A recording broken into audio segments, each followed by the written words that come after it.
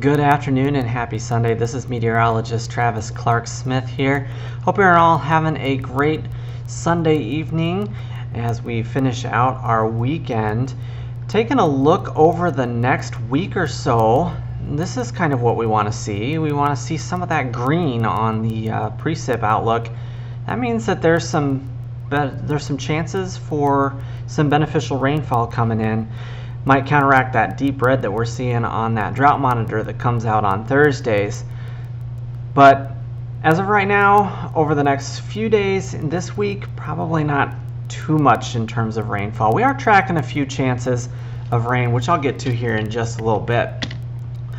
But taking a look over the next day, as we wake up Monday morning, we're waking up to clear skies, some southerly breezes.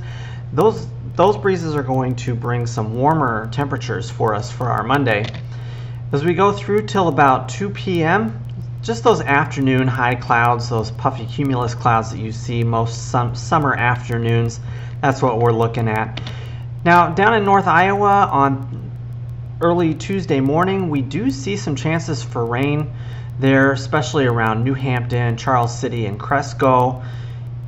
That's due to a warm front that is out to the west over Nebraska that will be there at that time.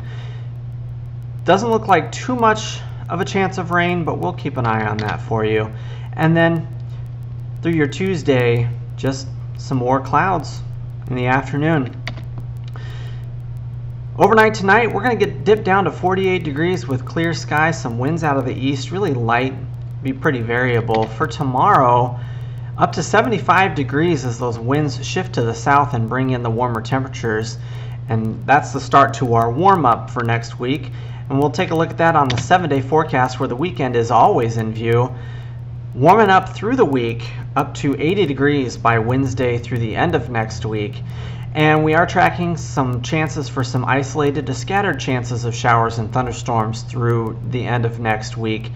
And by next weekend, we'll cool back down into the mid-70s. And that's where we're going to start seeing some of that rain coming in that we were talking about at the beginning. Have a great week.